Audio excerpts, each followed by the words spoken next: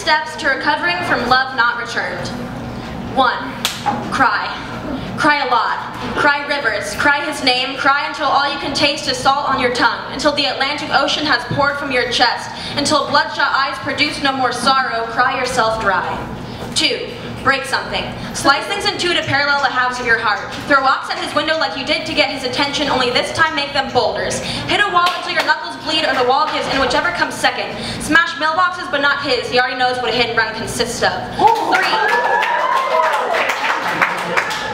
3. Think about killing yourself. Search your dad's sock drawer for a handgun and extra bullets. Hang yourself up by a rope and let your unrequited love tip the chair over. The blue veins in your wrist will look like pinpoints on a map if you stick the knife in slowly. 4. Don't kill yourself. 5. Sleep.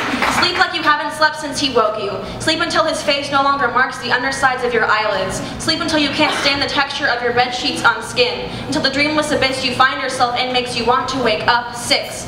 Miss him. Miss his voice. Miss the way he told you he missed you. Miss how his lips curved into a perfect crescent moon with teeth like white sand. Miss the color of his eyes at dusk. Miss the fresh air that followed his presence like a little boy. Miss how you laughed together before he said no. 7. Walk away. Take a step back. Go down the stairs. Take your memories with you and hold on to his friendship like the ends of your dress. Leave nothing but a glass slipper on his doorstep as you run and erase the idea that you were incomplete without him. 8. Run back and smash the damn slipper. 9.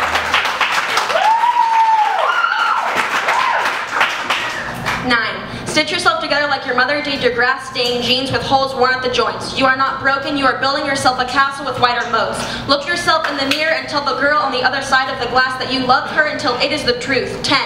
Write a poem about it. Yeah.